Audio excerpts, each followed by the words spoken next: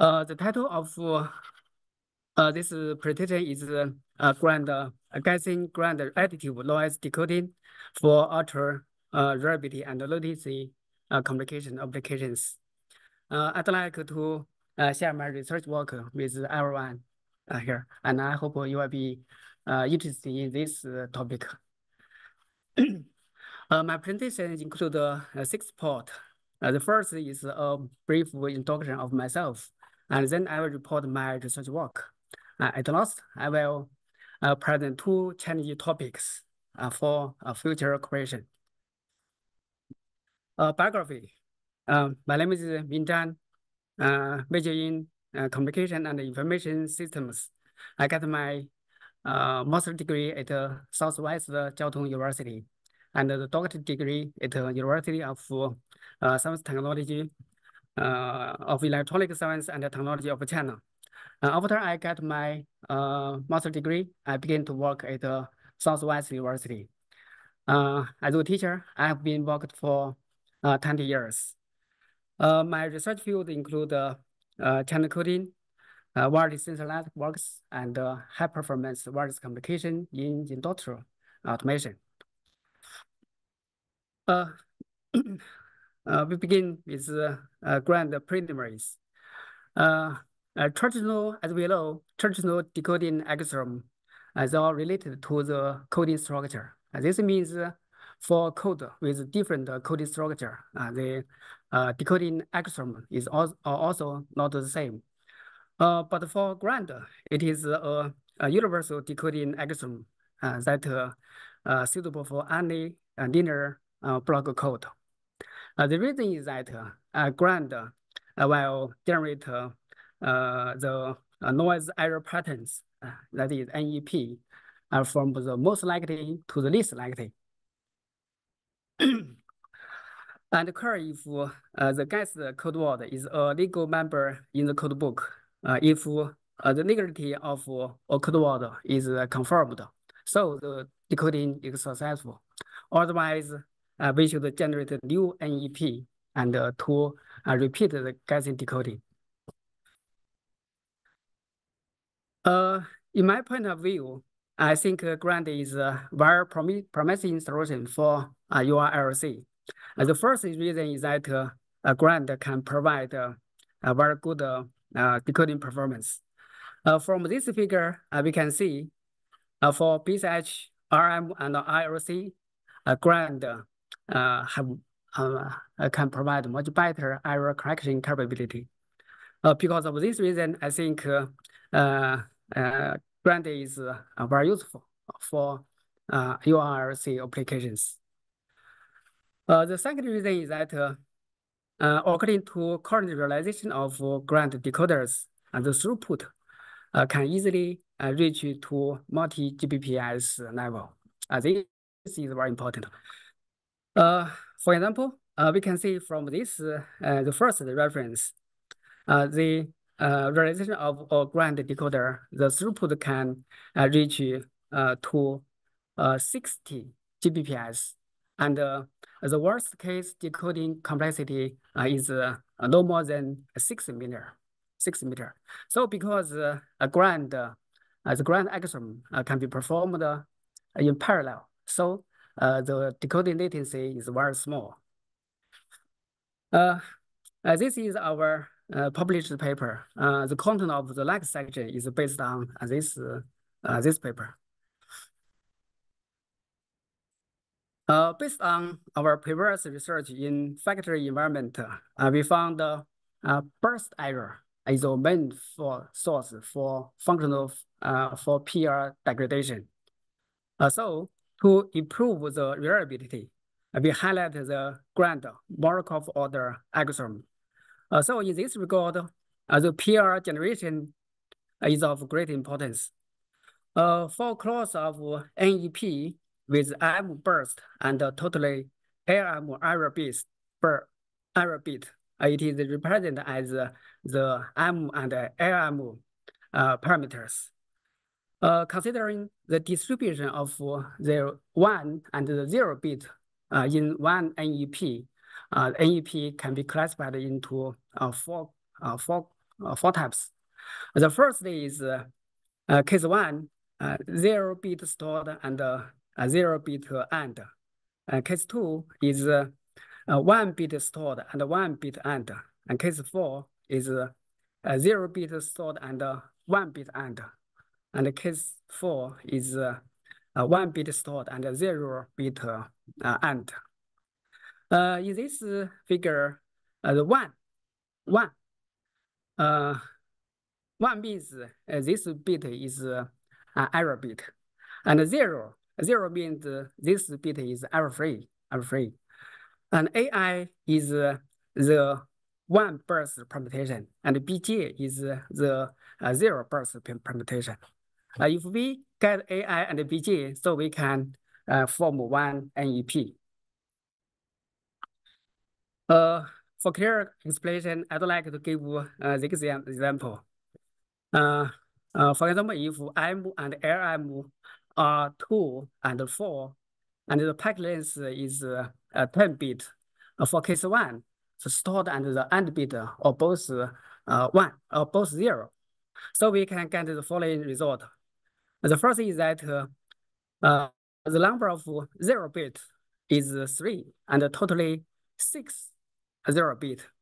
So the 0 burst parameters are 3 and 6. For any given 1 burst parameter and 0 burst parameter, there are more than 1 permutation.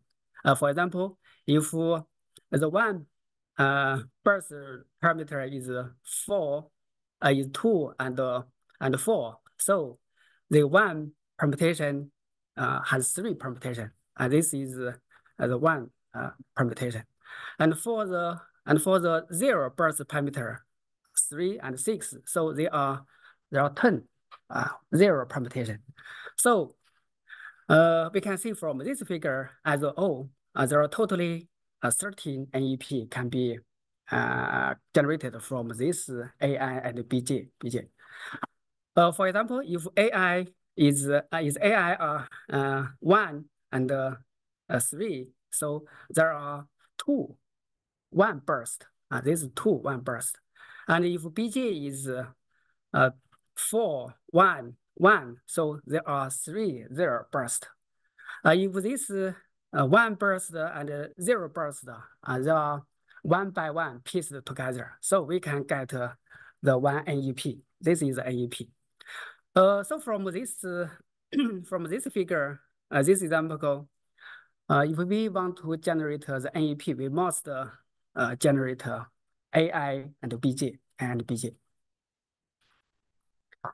to generate all of the permutations, that's AI and BJ.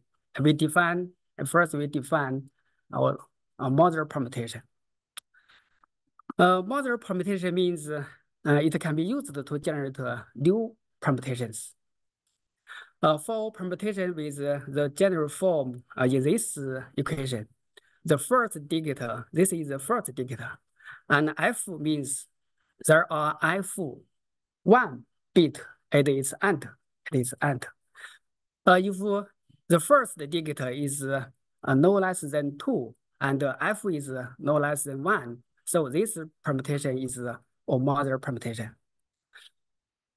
For example, if AI is 4 2 1 1 1, so the first digit is 4 and F is 3, so AI is a model permutation.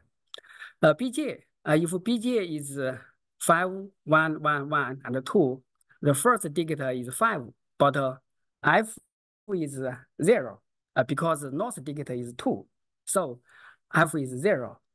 In this, as a result, BJ is not a model permutation.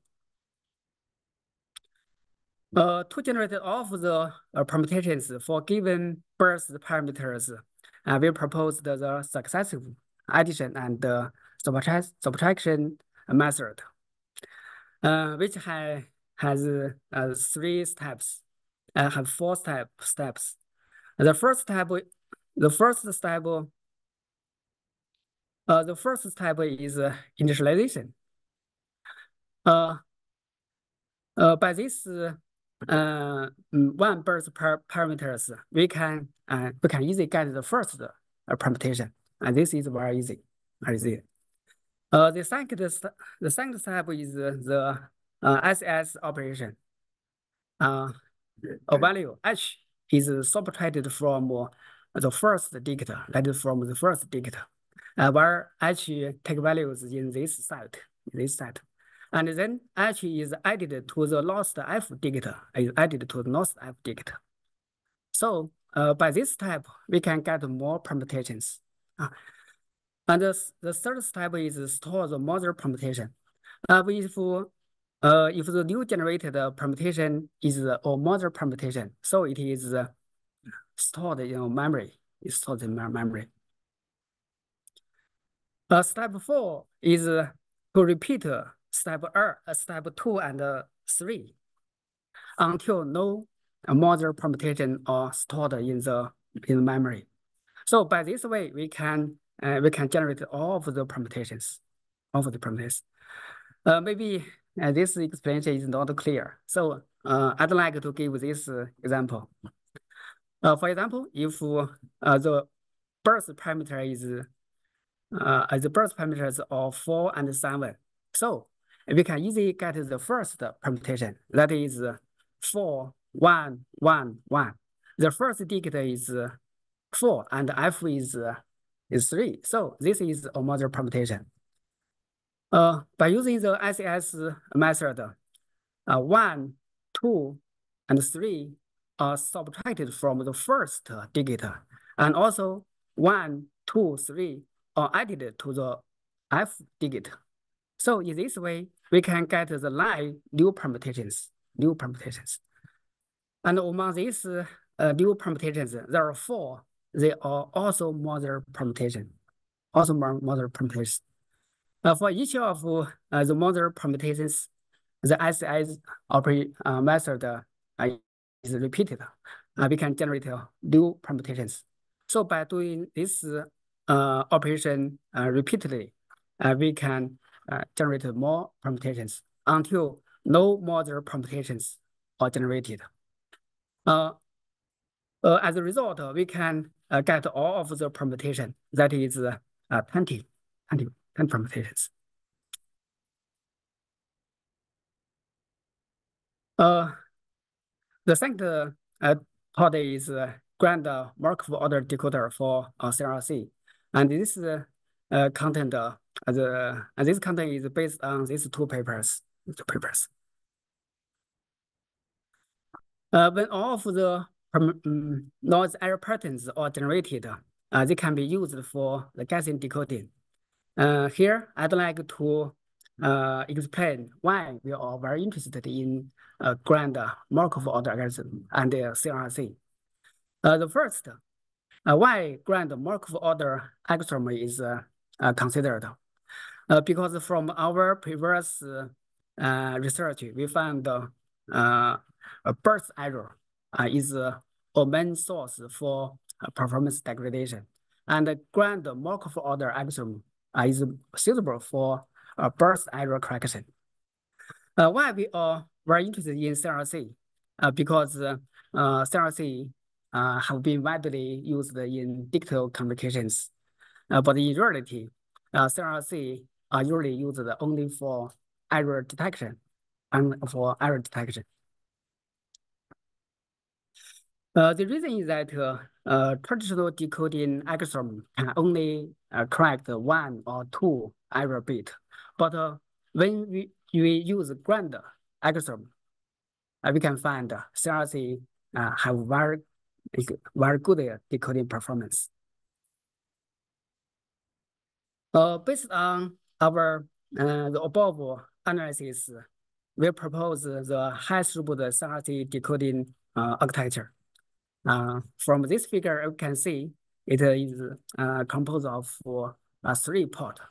This is the permutation generation module, and this is the NEP generation module, and this is the Gaussian decoding module. And D is the paradigm parallelism parameter. It means there are D branches. These branches can perform the Gaussian decoding at the same time.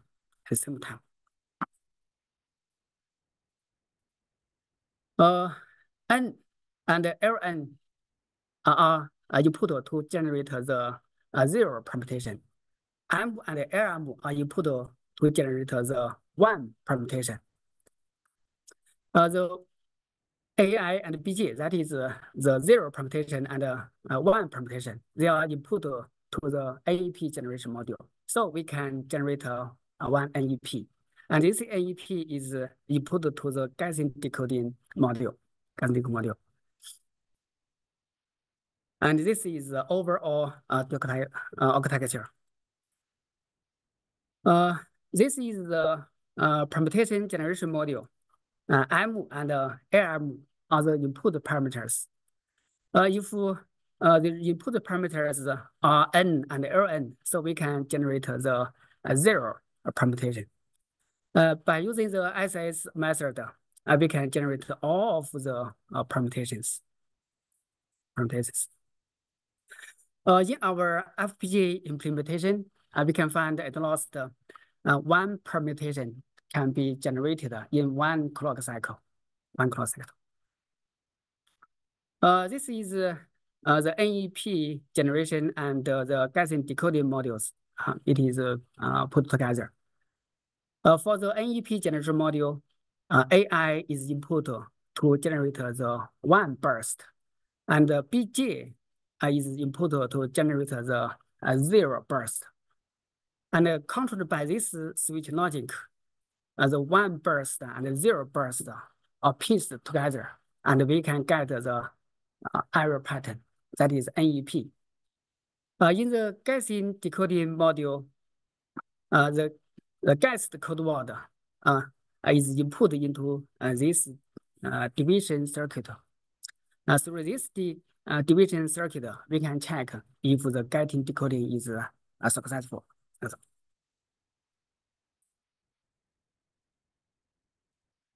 With this simulation settings, we can investigate the PR performance. By this figure, we can see at a similar code rate and packet length, CRC with grand algorithm has much better decoding performance than BCH and RC code with the BM algorithm. This shows Grand has very better decoding performance. For the same code rate, same CRC code, that is the same coding CRC coding scheme. The bursty, the channel state, the worse the decoding performance, and the higher the decoding complexity. We can get this result from this testing from this figure. Yeah. Based on the FPGA platform, I will put the high throughput decoding architecture into realization. This is the testing result. So we can see clearly the throughput can easily reach to Gbps level. I think if it is realized use ASIC, maybe the throughput can improve.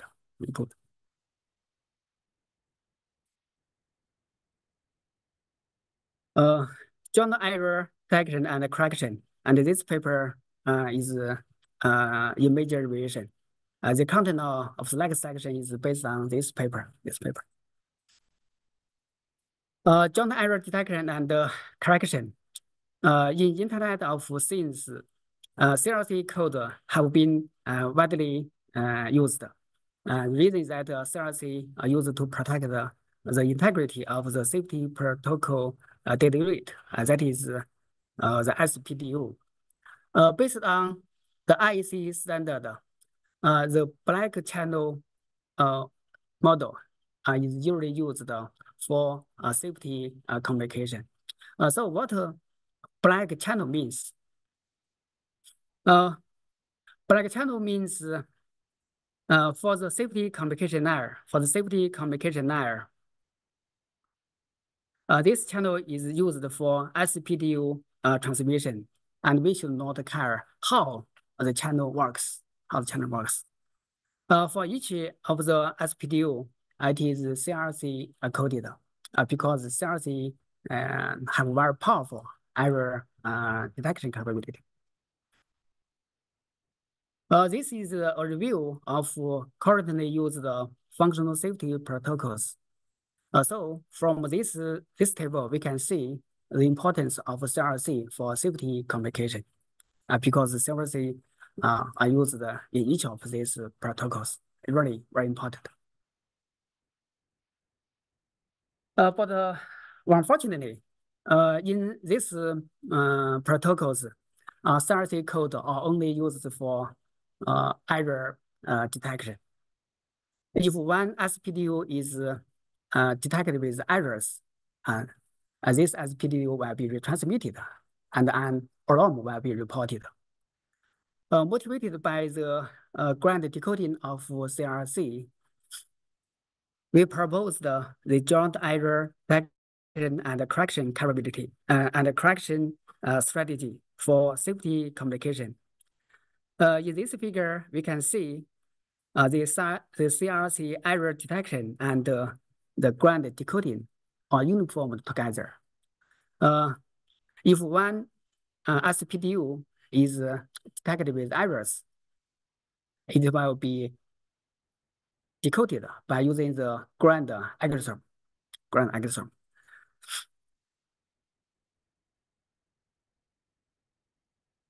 Under the IEC standard settings, a perfect safe based study is performed. By these figures, we can see when the SPDU packet length is not too long, the PER and the BER and the PR performance are greatly improved.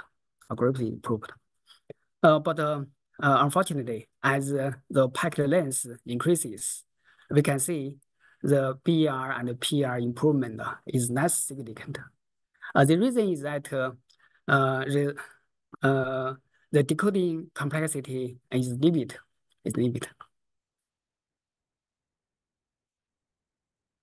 So based on our research work, we think there are two challenging topics should be highlighted. The first one is how to reduce the decoding complexity. In case of non-packet length, or if more error bits are included in one packet, the decoding complexity will increase greatly. So if we want to correct more error bits for long packet, we must reduce the decoding complexity as much as possible. But presently, we haven't got an effective method. The second challenging topic is how to estimate the residual error probability. That is REP. REP is a metric used for function failure. And as estimated by the IEC standard, this equation is used for REP calculation. In current functional safety protocols, SPDU will be checked only once. So we can use this equation for calculation. But in our proposed joint error detection and correction strategy, one SPDU may be checked many times. So as a result, the REP performance will be degraded. In safety communication, the REP performance degradation is not unexpected. So we must find an effective theory to estimate the REP performance. And this is also a very important topic. Takeaway message. As a whole, a GRAND is a promising solution for URLLC, and CRC codes have exciting error correction capability, and are possible to be used for safety communication in case the two challenging topics are resolved. This is our conclusion. Related works. The first two papers have been published, and these two papers are in review, and is possible to be accepted. Yeah, and we also have one paper in writing. Yeah. Okay, my presentation is over. Thank you for listening.